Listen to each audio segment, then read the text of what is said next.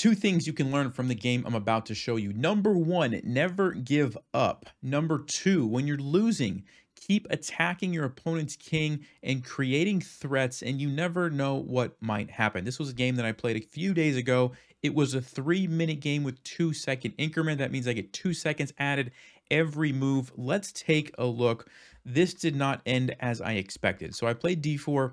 C5, not super familiar with the Benoni, honestly, as far as the theory, so I just pushed by. And then F5, another move that really caught me off guard here, and I was trying to think of what to do. Now, the move that I played is going to look really weird to you guys. Okay, it's going to look really weird, but I'm going to explain why I played it. H3. Now, at first glance, like, dude, you're not developing your pieces. You're playing a random pawn move. What's going on, Nelson? Let me explain to you why I played this move by showing you a different opening. So I'm going to open up a new tab here. All right, so I've got the new tab here, and d4, f5. This is called the Dutch defense. And there's actually an opening trap. I've done a video on this in the channel a long time ago. It's pretty old, but a lot of you, I'm sure, have seen it. And it starts with the move h3. And most people who play the Dutch will play knight to f6, and then you play g4. And it looks like you're giving away this pawn for free, but you play the move queen to d3, attacking on h7. Now, black has a couple of options. If they play h6 to kind of block you off, checkmate in one move, okay? So most people who are, smart enough to see that are going to go back with the knight. But then you take here anyway, and it doesn't matter how black takes you. This is still checkmate. It's an amazing little trap, right? Both of these captures lead to checkmate. So I had this idea in the back of my mind, okay, this kind of position right here where you play h3 and g4. So if I jump back to the game, now you can maybe understand why I played h3. Really, d5 and c5 don't really change too much about what happened with that trap. There's still the checkmate idea over here. And so I thought I'd go for it, okay? So knight f6, g4, and now my opponent plays d6. Now, as soon as they play d6, the whole point of me having a checkmate over here doesn't exist anymore because now the king has an escape route, right? So this was a good move by black. They probably were familiar with that trap and knew enough to not fall for that. So I just said, let's just develop, okay? And I still played queen to d3, trying to create some sort of tactical tricks. Like maybe I could sacrifice here at some point and bring the queen in. Like, let's just say maybe black would have brought the knight here. Maybe it could still work is kind of what I was thinking, right?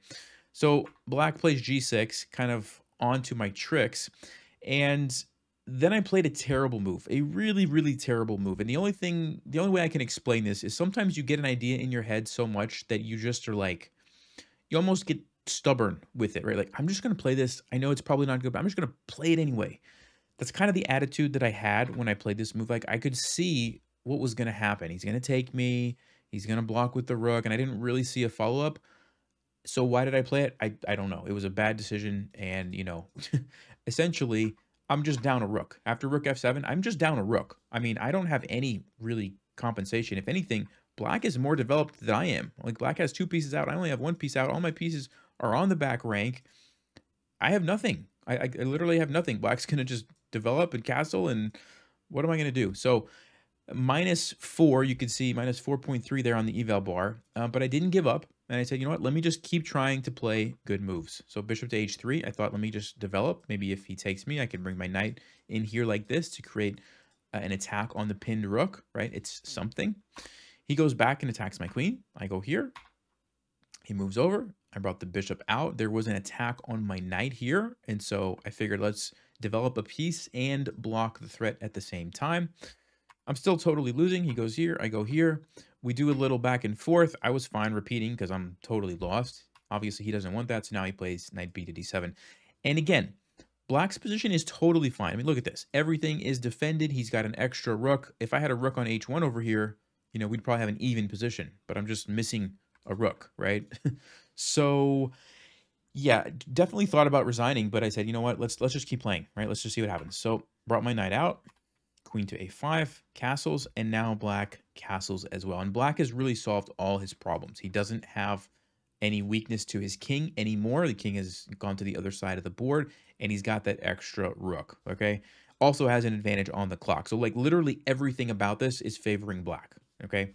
But I said, you know what? Let me keep applying the pressure, and I did notice that when he castled, he actually put his knight into a pin. So this knight can no longer move. So I said, okay, if I take here and he takes me back, I can at least grab a pawn. It's something, right? So that's what I did. Took the pawn. And everything is defended, but black does have to be a little careful because there are some, threats and some things that I'm attacking. So he plays bishop to h5, totally fine. I brought my knight in, trying to, go for a fork. It's pretty obvious, but I was just trying something. Rook to g6. And there's actually, if you notice the eval bar, there's actually a problem with this move. If you would like to pause, what do you think I played here and why? All right, well, if you had a chance to look at that, I played bishop takes d7, and there's an interesting thing going on here. See, right in this position, if I were to capture that, he could always just take with this rook, and everything is fine. But as soon as he moves that rook, now when I take on d7, he can't take with the rook, or the bishop on f8 is left undefended, and I'm going to just win a piece and get a nice attack going, actually. So that's kind of the problem. Then he takes with the king, but now it allows me to do something else. What do you think I played here? Well, if you looked at that, the move is queen to f5. And this is an important concept. Whenever your opponent's king is kind of like coming out into the open and you're trying to keep attacking it, you always want to ask yourself, where is it most likely going to try to run to? Okay, and in this case, where's the safest place for black's king? Probably back this way, like this, right? So if I can stop black from doing that, that's probably going to be a good move for me. So now, I have to move my queen somewhere. Where do I move it to? Well, queen to f5 is really the only logical move because it stops the king from going back. Now, he can go to c7, which he did, but that sets me up for a fork, and now I'm winning back some of that material that I had lost. So I brought the knight in. He takes. And which way should I capture the rook? With the queen or with the pawn? This is a good moment to pause and think about that yourself. All right, well, if you had a chance to look at that, you have to take with the pawn, which I did, not because, there's anything wrong, generally speaking, with taking with the queen, but in this case, what happens? The d5 square is now open for my knight and my rook. And, and so that's why taking with the pawn is so much better in this case. Also, it's a passed pawn, which could be used as a threat, which we'll see in just a minute. And so, yeah, after this, I'm actually just winning, which is fascinating. But, yeah, black's king is in trouble. My king is very safe. And this knight's about to become a monster, right? So black goes back here. It's actually a blunder. I missed this in the game because I was already kind of thinking ahead of what I wanted to do. And so I didn't see that I could just take the bishop, but I still had a pretty good position here, and I forked these guys, okay? Now, as you can see, not as good as what I could have done. Let's actually see. I don't actually remember. What was the best one? Yeah, just taking it was just so much better. I just needed to take that. Anyway, black plays here, which was a mistake. I played e3 to block the check, and there's a nice finish here that I want to show you guys. Queen to e6, so I'm attacking two things here at the same time. Black's getting a little low on time. Plays queen takes a2, going on the offensive, but it really wasn't the time. Black just doesn't have time for this. And if you would like to pause, how did I finish off the game from here? All right, well, if you had a chance to look at that, the move is queen takes d6 check. We actually don't even need to worry about the bishop. Taking here leads to a forced checkmate. So if the rook blocks, then I simply can take it and then come down here for checkmate. And then if the king goes over, there's a really nice checkmate here. Again, if you would like to pause, what is it? All right, well, if you looked at that, it's the move knight to c7. And here my opponent resigned, I believe, or ran out of time or something. I don't remember exactly. But the point is that if the rook takes, this is checkmate. And if the king goes here, we have the famous smothered checkmate. So this is a pattern you're going to want to remember. If you've never seen this before, pay attention. Queen behind the knight, lined up with the king, and you move the knight to create the double check. And this is important because if it wasn't a double check, the queen could just take or the pawn could just take. But because it's also check with my queen, black has no option except to move out of the way. And this allows me to bring the queen in, which forces the, oh, my mouse just froze. Sorry, guys. My mouse totally just froze. Forces the rook to take, okay, because the king can't take here because of the knight. But after the rook takes, we get this beautiful smothered checkmate with the knight, okay? So it's one of the funnest and most satisfying checkmates, in my opinion, to pull off. And it's very common when you have the queen and the knight lined up on the king like this, okay? And so that's what I, kind of noticed right here was that if I take this, it looks like we're going to have a smothered mate opportunity.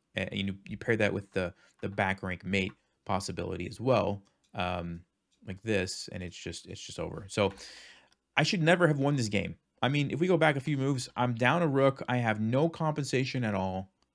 And I just kept playing and kept making threats and waiting for that moment when my opponent might make a mistake, and they did, and I was able to capitalize on it. So never give up. Keep making those threats, playing aggressive, and be ready when your opponent does make the mistake. It can turn in an instant. Okay, if it happens at the 2200 level, it happens more often at lower levels. All right, so hope you guys enjoyed that and learned a thing or two as well. I'll see you next time. As always, stay sharp, play smart, and take care.